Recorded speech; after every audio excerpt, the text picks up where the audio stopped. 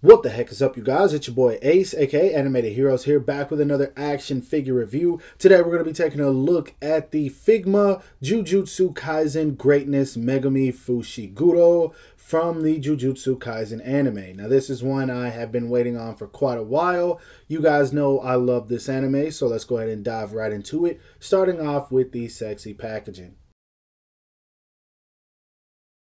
Now the box is pretty reminiscent to the old Figma packages that we used to get that were a tad bit wider. They have since then slimmed down, but for this one it makes sense because you can see everything that's inside the package. The window and everything shows quite a few of the accessories, more than what we normally see. I do love the blue that they went with for the theme. I do think they should have used a darker blue. I think it would have been better, but I mean, this like teal-ish color does look good. You've got Megumi right here on the side. You've got Megumi right here. Does say 564 at the bottom, Megumi Fushiguro. At the top it does say Good Smile Company, Figma 564, Jujutsu Kaisen logo in the top right. You got the divine dog right there next to him. Right here we have an image of him using his Chimera Shadow Garden, looking really dope. On this side right here we have him where he's about to summon the bird. I can't remember the name of it, someone can comment it. And then on the back we have several poses we can get the figure into, as well as all the legal stuff on the back. Now there is one thing that I noticed about this immediately. Nowhere on the packaging does it say Max Factory, and that's been happening with a lot of the figures from Figma I've been getting lately. I don't know what's up with that, but I don't know if they've branched out or what, but that scares me because we remember what happened the last time I reviewed something that wasn't manufactured by Max Factory. But anyway, let's go ahead and bust this guy open. I do have high expectations for this. A lot of the Figma stuff has been good lately regarding this line in particular.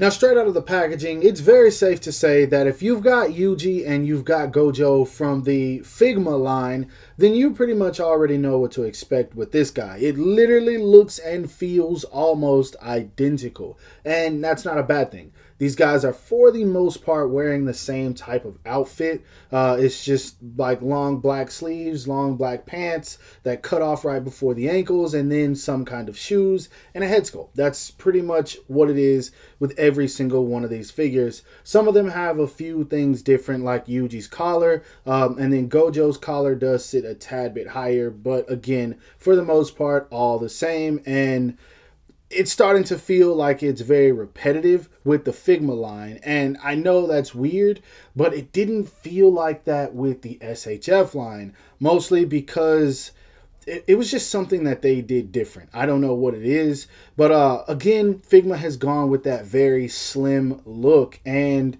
the more of these I get, the more I'm kind of like, oh man, I really like the bulky SHF stuff. Like, it's not that it looks bad, but when you have these two side by side, I just prefer that thicker look. I think that maybe it's because I got used to this. Maybe I'm spoiled by SHF. I cannot say, but I really like the bigger outfit look personally. But if you want to see more comparisons between these two, maybe I'll drop that comparison video. I still got to do the Gojo one. I've been slacking. But anyway, let's go ahead and take a closer look at the Figma Megumi. Now, getting up close and personal, I will say that the hair sculpt on this guy is really dang good.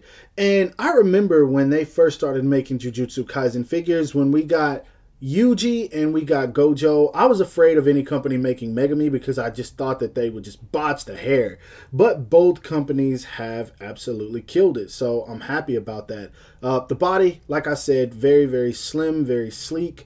It does feel a bit softer than the SHF, and whether you like that or not is entirely up to you. They have the button sculpted on the butterfly joint, which doesn't look too bad, but the more I look at these shoulders, the more I'm kind of like, man, I don't really like that opening at the top right there. I wish they could find a way around that. But at this point, we've got it with 3 figures, so I don't see it changing. The legs, not a whole lot of sculpt work. You've got a few sculpted wrinkles.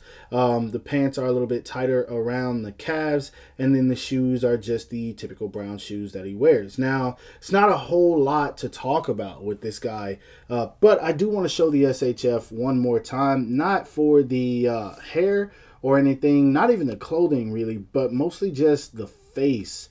Now, I'm not gonna lie, man, I like the face more on the SHF. Both of them are Megumi completely, but man, I just prefer the SHF. And again, this isn't the comparison video, but I did want to show those side by side. So I won't bring the other Megumi out again unless we do a size comparison. But yeah, let's go ahead and put this guy back so we can see how tall he stands. So for the height of Fushiguro to the top of his head, as you guys can see, he's right at, to the top of his head, he's right at about 5.5 inches. To the top of his hair, he's pushing almost 6.5, which it makes sense. He does have the very tall, spiky hair, which is weird, but it's definitely its own unique design. So yeah, I think it's fine. It is going to fit in scale very well, and if you're curious to see how he fits, we will be doing size comparisons a little bit later. Moving on to the articulation of this figure, this is actually where we run into our first problem, because this figure does not look up at all. Reason being is because the top of the hair is just something that attaches on to the back piece and the front of the face, and this is the engineering that you have. So when you try to get this guy to look up, it's just not happening. You can kind of tilt it back using the base of the neck, but that's not going to work very well. So unfortunately, looking up poses are pretty much just not going to happen with this guy, which is a bit of a bummer. Now, the rest of the head moves around fine. You're not going to have any trouble getting any other expression out of him. Arms and shoulders go up very well. I don't like the design, but I love the effectiveness of it, so I can't complain too much. He does have a swivel built in, single jointed elbow with double jointed range. Hands are on the typical Figma hinge. This one feels very, very sturdy, by the way, so I'm happy about that. Butterfly joint is amazing. Amazing. This guy can bring his hands all the way in, and that's going to work for whenever you're using those interchangeable hands for when he's summoning his Shikigami. Now, the diaphragm joint is also very effective. Leans back, not too much, but leans forward very well. Not as much as Yuji and Gojo, though. But it does work. And of course, the rocker's there. He does have a swivel at the waist. And then as far as the legs go, he does the splits just fine. He can kick all the way up, but again, it does have that same problem that Gojo and Yuji have, where these legs will pop off if you kick them forward too much, just because of how small that inner hinge is in there. And actually, I think it's really just because this leg is loose. The plastic right here feels very, like, I don't know. It doesn't feel like it's as sturdy as it should be. It's popping on and off, but I don't know. But yeah, thigh swivel is just like not gonna happen. It does, but soon as you start swiveling that too much, the leg's going to come off. Again, same issue with Yuji and Gojo. Now, the knees, very good range. Very ugly looking though, man. And then this one looks bad. It looks like there's like rust on the knee. I'm not sure if it's picking up on camera, but one side of the joint is very shiny, and then the other one just looks like it's like an old piece of plastic. I don't know if that's picking up, but yeah, that's weird. Whatever though. He doesn't have any kind of swivel right here. His foot goes down about that much, up about that much, a tad bit of ankle rocker, and then a bit of a toe hinge. So articulation wise, about the same as Yuji and Gojo. He does have a whole lot of range, but then he also does have these same limitations. So when it comes to accessories, I didn't really feel like breaking out the display stand today, so I'm just going to do it like this. I'm going to show the figure and the accessories. First off, he comes with a neutral head sculpt and a pair of fist hands. We do also have his divine dog next to him, which is weird. This thing has one piece of articulation and it's just the head, but if you turn it, like, the way it looks makes absolutely no sense. And as you guys just saw, it's on a ball peg. You pretty much just keep it this way. That's literally the only way the articulation on it makes sense. Now, in terms of hands, I'll show you guys all of them on the rack here. He comes with a pair of gripping hands first and foremost, which is great because as we all know, he does use weapons. So this gives you the option. He comes with a pair of relaxed hands and a pair of reaching, grabbing, stylish fighting pose type hands. Glad that they threw those in. He does come with a pair of hands for when he summons his owl, the one that got decimated by Sukuna. I forget what it's called. I think it's new. Don't quote me on that, but these look really good. He comes with a pair of hands for when he summons the divine dog. I don't know why I'm having deja vu right now, but yeah, that's weird. He does also come with a pair of hands for his Chimera Shadow Garden, which I love. And then he comes with a yelling, screaming face, which this has 2 paint splotches on the face. Absolutely unacceptable, so I probably won't be using that. And last, for faceplates, he comes with the one that I wanted the most, the expression for when he uses the Chimera Shadow Garden the very first time. You can see the blood on his face and even the scratch right there. I'm so glad they included that. This is just, even when I reviewed my SHF, I stated that I wish they threw this expression in, so I'm so glad Figma decided to do so. Lastly, he does come with this piece of plastic that you stick on the ground for when he is summoning any of his Shikigami and they're coming out of the shadows. So, yeah, nothing extremely impressive, but he comes with a few, so I'm happy. Moving on to size comparisons, here he is standing next to both of the Figma figures that we've gotten so far. We have him standing next to the Figma Yuji Itadori, and we have him standing next to the Figma Satoru Gojo. And to be honest, he's definitely the weakest out of the 3. I'll be real with you guys. And honestly, his proportions look off in comparison to Yuji and Gojo. I know they're going with the slimmer look, but if you look at the 3 of these side by side, it almost looks like he is a tad bit too small. Not so much in comparison to Gojo, but definitely in comparison to Yuji. Next up, here he is standing next to the SH Figuarts versions of his team. We have him standing next to the SH Figuarts Megumi Fushiguro, the SH Figuarts Yuji Itadori, and the SH Figuarts Nobara Kugisaki.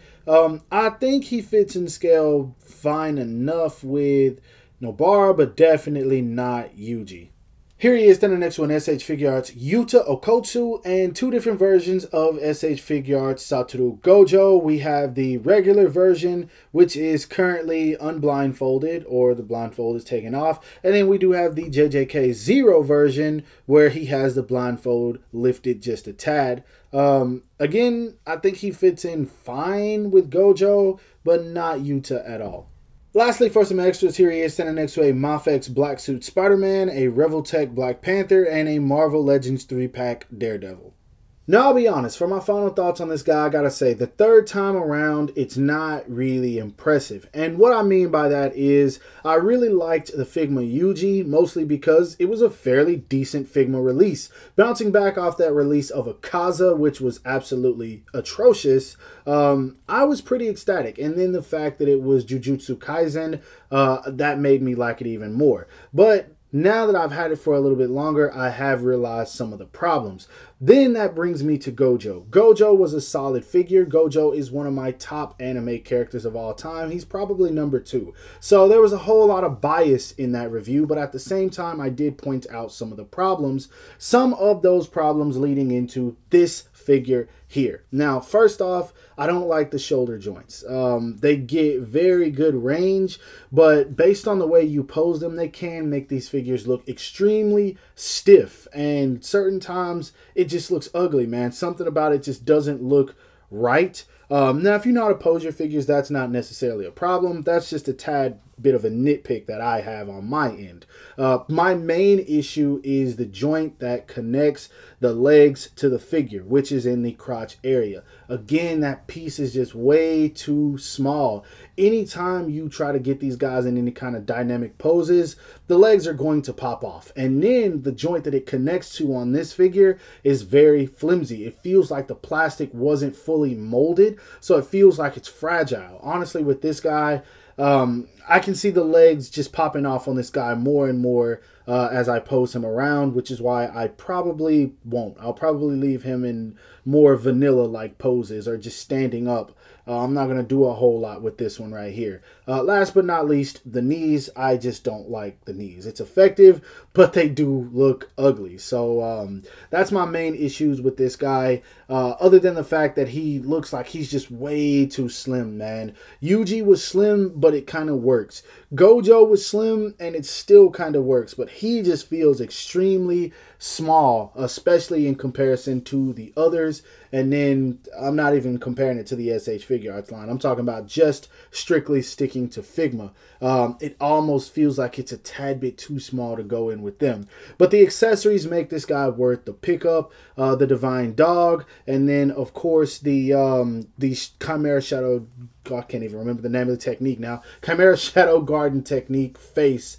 That makes it worth it, but that's up to you, honestly. I don't think this figure was expensive. I want to say I spent like $60 on it or something like that. I don't remember. It was something close to that. I don't think I spent over 80. But then again, that was a Japanese release. It'll probably be much more releasing domestically. And last, I forgot to include this. He does come with a pair of gripping hands for holding weapons. So those few things alone, I think, make him worth the pickup. That's not going to take away the frustrations that come with this figure.